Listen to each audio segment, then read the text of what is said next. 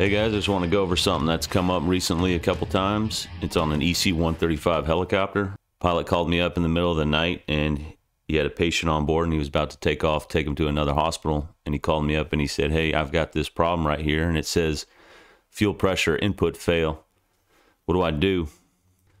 So we're going to go over how this happens and what you can do to fix this. It's pretty simple, or it could be a simple fix. If you go to the EC135 flight manual, starting engines and system checks, right here on this note, it says if input fail appears in conjunction with the appropriate cautions, the cautions will not be provided during flight, so abort the pre-flight check and maintenance action is required. That's why he's calling you. So if your pilot gets this problem, he's going to call you, and what you're going to say to him is, hey, go ahead and look in your overhead switching panel and tell me what position the fuel prime pumps are in.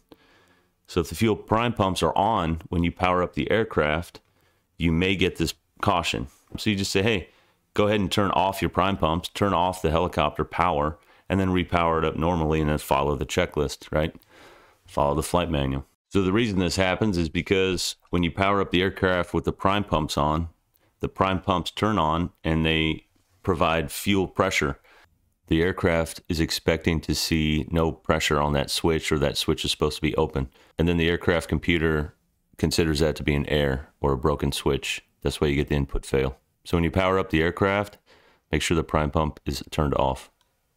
So when you turn on the prime pumps, you'll get the prime pump caution telling you that they're on. And then also you may or may not have the fuel pressure caution go out. On the number one side, the fuel pressure did not go out. You see there? But on the right side, the fuel pressure is gone. So that might be another thing that we need to talk about, okay? So you also may have a pilot come by and he might say to you, hey, there's something wrong with this helicopter. When I turn the prime pumps on, the fuel pressure doesn't go out. And he's going to say there's something wrong. And you say, hey, go to the flight manual, starting procedures and system checks right here. Turn on your fuel prime pumps.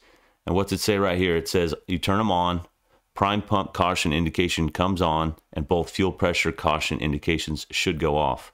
Yeah, that sounds like he's right? But if you read that note right underneath there, the note right underneath turning on the prime pumps, it says caution fuel pressure 1 and 2 may remain on when the engine 1 or 2 is not running.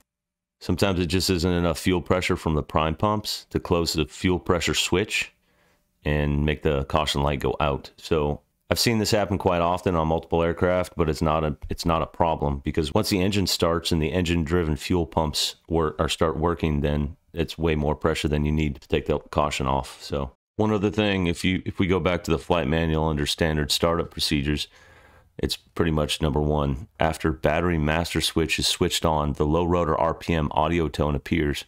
Do not press the reset push button until the end of the CPDS test. Otherwise, the input fail caution logic may be corrupted.